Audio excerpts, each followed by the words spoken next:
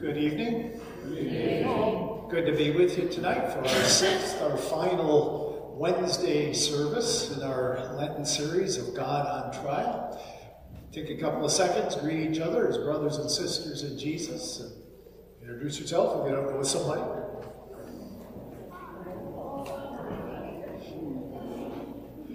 So tonight, the final in our series, God on Trial. Tonight we look at Jesus, God on trial for the truth. We'll open with hymn 543, O Jesus, King most wonderful.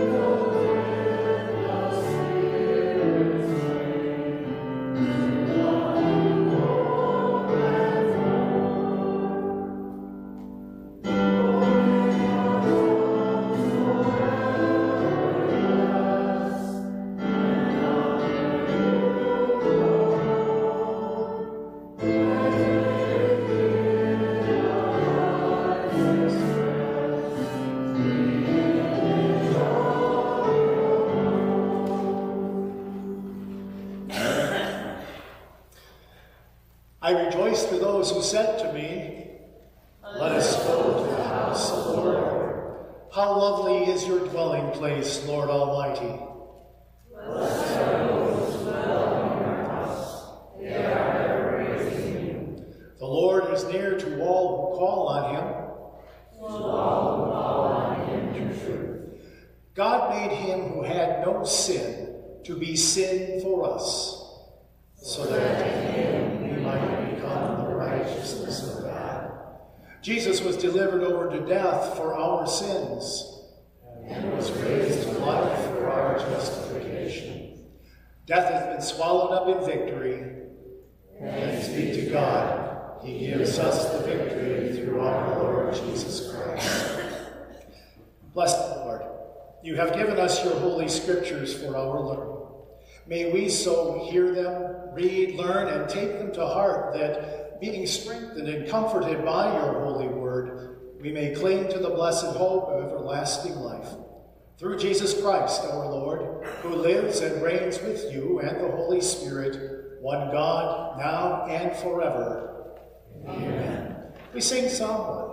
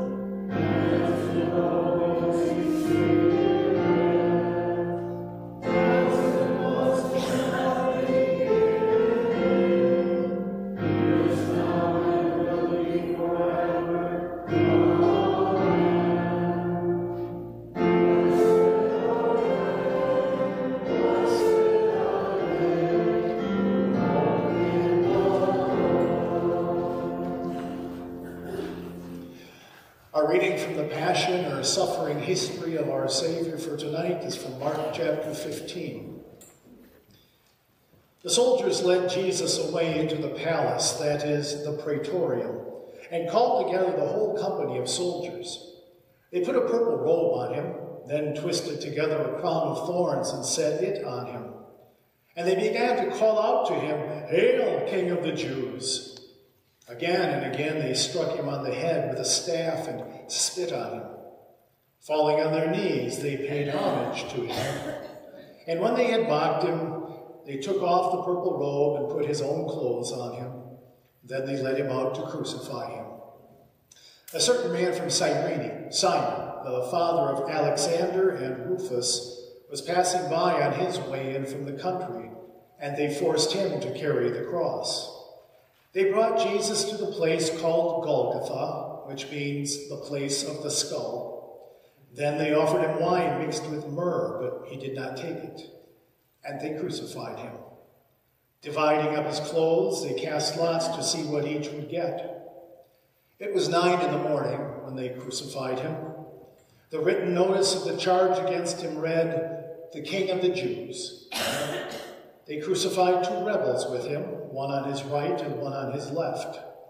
Those who passed by hurled insults at him, shaking their heads and saying, "So, you who are going to destroy the temple and build it in 3 days, come down from the cross and save yourself." In the same way, the chief priests and the teachers of the law mocked him among themselves. "He saved others," they said, "but he can't save himself. Let this Messiah, this King of Israel, come down now from the cross, that we may see and believe." Those crucified with him also heaped insults on him. At noon, darkness came over the whole land until 3 in the afternoon.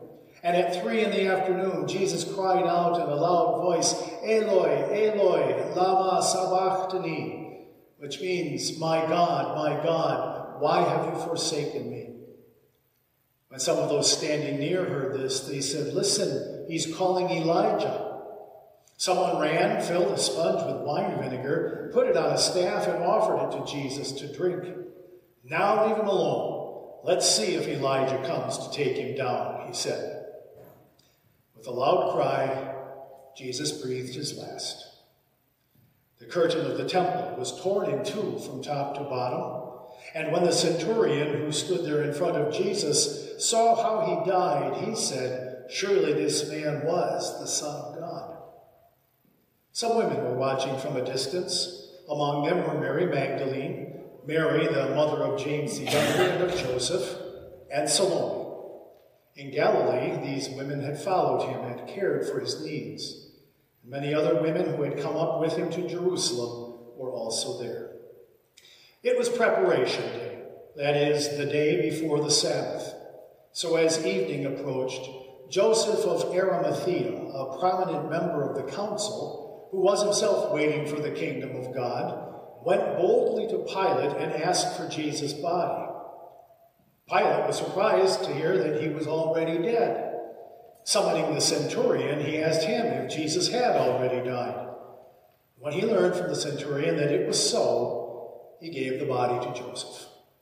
So Joseph bought some linen cloth, took down the body, wrapped it in the linen, and placed it in a tomb cut out of rock. Then he rolled a stone against the entrance of the tomb. Mary Magdalene and Mary, the mother of Joseph, saw where he was laid. We all, like sheep, have gone astray. Each of us has turned to our own way. And the Lord has laid on him the iniquity of us all. By his wounds we are healed. We sing in the hour of trial, hymn 406.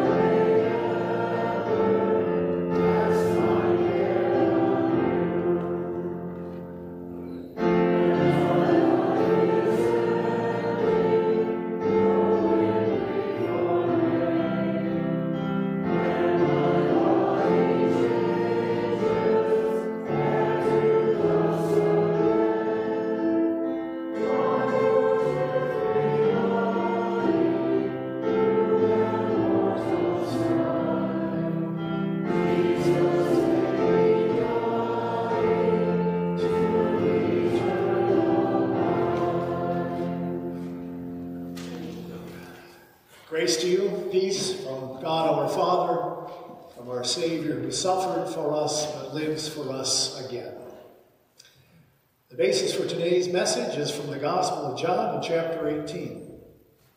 Pilate then went back inside the palace, summoned Jesus, and asked him, "Are you the king of the Jews?" "Is that your idea?" Jesus asked, "or did others talk to you about me?" "Am I a Jew?" Pilate replied. "Your own people and chief priests handed you over to me. What is it you have done?" Jesus said, "My kingdom is not of this world. If it were, my servants would fight to prevent my arrest by the Jewish leaders. But now my kingdom is from another place." "You are a king then," said Pilate. Jesus answered, "You say that I am a king. In fact, the reason I was born and came into the world is to testify to the truth. Everyone on the side of truth listens to me." "What is truth?" retorted Pilate. With this, he went out again to the Jews gathered there and said, "I find no basis for a charge against him. But it is your custom for me to release to you one prisoner at the time of the Passover. Do you want me to release the king of the Jews?" They shouted back, "No, not him. Give us Barabbas." Now Barabbas had taken part in an uprising. So for the previous 5 weeks of our series, God on Trial, we've seen various things that accompany Jesus, the Son of God, as he stands trial before his human creatures, those whom he has made. And some of the things surrounding it, well, we heard about the accusations that were thrown at him, heard about some of the misconceptions about who he is and what he had said and what he had done. Saw how Jesus had to exercise incredible restraint against those who mock him, regarding that disciple who handed him over to be arrested. Instead of taking revenge, he has restraint. But tonight, this is what a trial is all about. This is the heart of the matter. Why is God on trial before people? It's the thing that is at the heart of every trial, in every courtroom. What are we looking for? People who come to testify as witnesses are made to swear. Do you swear to tell the truth? The whole truth, nothing but the truth, so help you God. Trials are about truth. And Jesus, the Son of God, was on trial, is still on trial for the truth. As he stood before Pontius Pilate, we think of him, yes, on trial. He stood on trial before the Jewish leaders, the Sanhedrin. But this was not the first time God had been on trial. The first time happened in a garden. There was an accuser. There was a jury, not of his peers, and he was found guilty. God was. The accuser was the one who is given that name. The name Satan in Hebrew means accuser. And there was a jury of a man and a woman.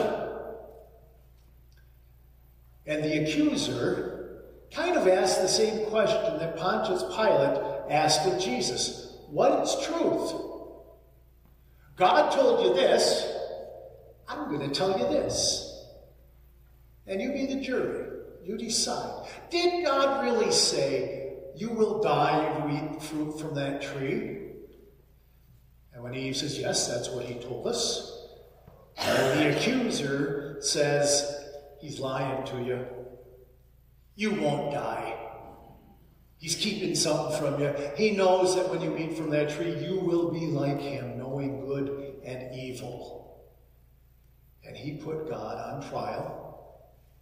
Adam and Eve became the first jury, and they convicted God of telling a lie, and they accepted the accuser as the one telling the truth, which led to their downfall and still is with us today. And every human being since, every descendant of Adam and Eve, every day has put and still puts God on trial in our hearts. You see, every time we're faced with, well, is God telling me the truth? With his commandments, with his promises about forgiveness, about life in heaven, or what I think, or we might say what Satan is whispering in our ears. And we've got to make those judgments. In a sense, we're putting God on trial. And when we give in to that which is not what God said, then we've convicted God in the courtroom of our own hearts. When we don't think that what he tells us about how we should take care of these bodies, or how we should say things with these mouths, or so on, then we've convicted him of lying to us. We put God on trial for the truth. And one of the ways that that happens also is in what we see those Jewish leaders doing, and what Pilate did too, with putting God, Jesus, on trial. You twist the truth a little bit. They told Pilate, the Jewish leaders, he calls himself Christ, a king. And what they were doing was trying to work things for their own good. Jesus had gained such popularity with the people that they didn't want to listen to the Jewish leaders anymore. They didn't tell them anything that was bringing them peace and comfort and a closer relationship with God. But Jesus told them those things. And that didn't sit well with the Jewish leaders. And so when they finally drag him to Pilate, he calls himself Christ, a king. So there's a little truth in there. He did. But then they're using it to tell Pilate that means he's guilty of treason. They've changed their accusation from blasphemy, because that meant nothing to Pontius Pilate, to he's committing treason. He's trying to take your place as ruler in Jerusalem. And Pilate, well, he had his own truth as well. He said, well, it's probably no big loss if I send one more Jew to his execution. Jesus was seen as being kind of expendable to Pilate, as long as it saved Pilate's skin and saved his position and his power. And so that was Pilate's truth. And that's the phrase that we hear so often these days. My truth. That's your truth. Asking the same question that Pilate asked, what is truth? Well, the one who is the way, the truth, and the life, and I guess if you wanted to be a little, I don't know, it would be sacrilegious when Pilate asked him, what is truth? Jesus probably could have stood there and looked at it. You're looking at it. He's the way, the truth, and the life. He is truth. Because he has told us who we are and what we really are, and we know it inside. And that's why nobody wants to hear his truth. That's why nobody wants to hear his truth today, you and I included. Because it basically boils down to this. You need me, Jesus said. His people in Nazareth, when he went home to preach, they didn't like it. When he said the words of Isaiah are being fulfilled today in your hearing, that I am here to bring you the good news of forgiveness. You need me. You are a lost and condemned creature. You've put God on trial in your heart every day, and you've convicted him, saying his commandments don't apply to you. But I'm here to tell you that I have come to be perfect for you.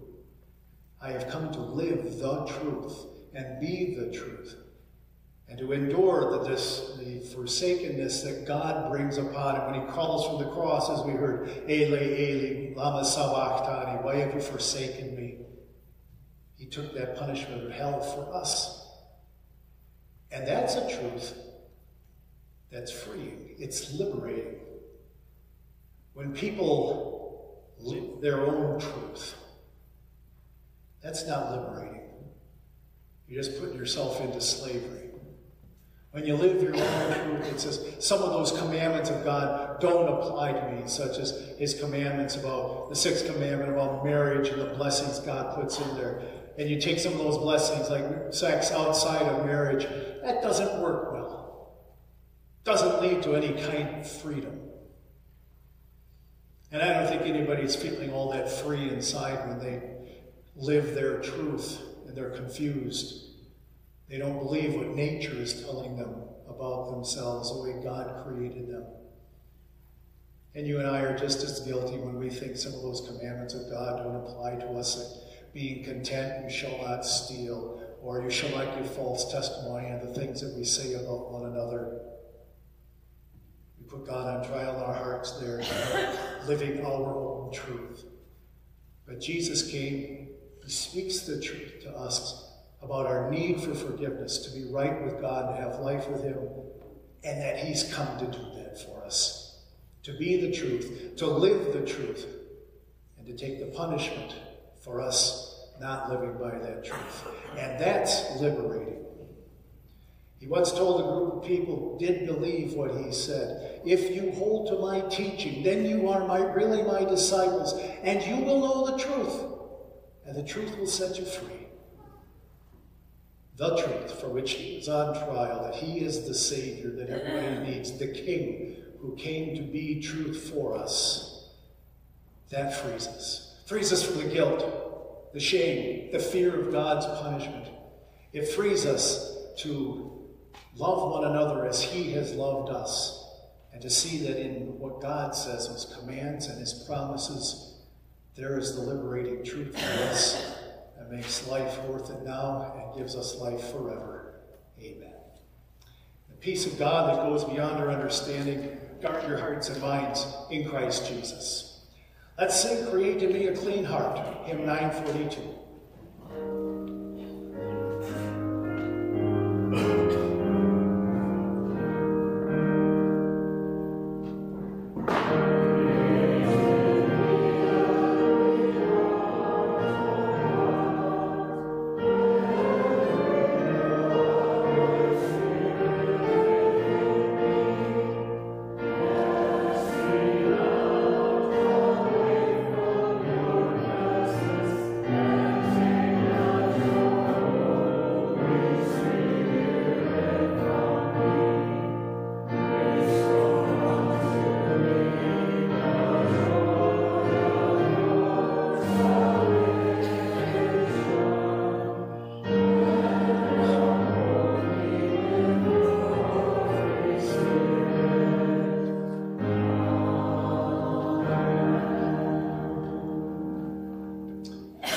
And we pray, Lord, hear my prayer, listen to my cry for mercy. In your faithfulness and righteousness, come to my relief. Spare us, Lord, from the lies of the devil and the attacks of our conscience. Comfort and save us in your patient compassion. Have mercy on us, Jesus. Guide us, Lord, to the wisdom of your word and the power of your promises. Take away our confusion and doubt. Have mercy on us, Jesus. Hear us, Lord, when we come to you in prayer. Make us confident to take you at your word and to follow you in faith. Have mercy on us, Jesus. Empower us, Lord, to walk in your ways and live in your truth. Fill us with your love, that we may love you and one another. Have mercy on us, Jesus. Almighty God, by the death of your Son you conquered sin, and by his resurrection you restored our innocence and gave us everlasting life. Fill our hearts with steadfast faith that we may daily serve you in your kingdom and praise and thank you always. Through Jesus Christ our Lord. Amen. Our Father in heaven, hallowed be your name. Your kingdom come. Your will be done on earth as in heaven. Give us today our daily bread. Forgive us our sins as we forgive those who sin against us. Lead us not into temptation, but deliver us from evil. For the kingdom, the power, and the glory are yours, now and forever. Amen. The Almighty and merciful Lord, the Father, the Son, and the Holy Spirit, bless us and keep us. Amen. And we'll close with hymn 514, You Are the Way.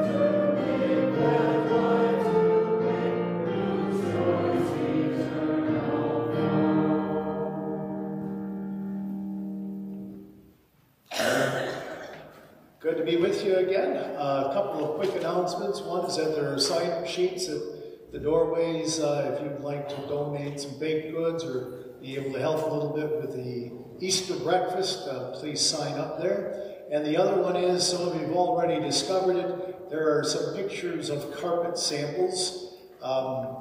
We've been told that the painting in the church should be done right around April 5th. So that's the Friday after Easter. And then a couple of weeks for scaffolding to come down, and then perhaps start looking at dealing with the flooring. So looking for your opinions. There are two pictures. They're very similar. If you want to see them with more distinction, find Jessica Roll and look at her phone. Choose one that'll help the committee in picking. They both seem to complement that paint pretty well. So those slips are there. Other than that, have a blessed evening, and we'll see you Sunday. If you're coming out this way, watch out. There's a cord here that could trip you.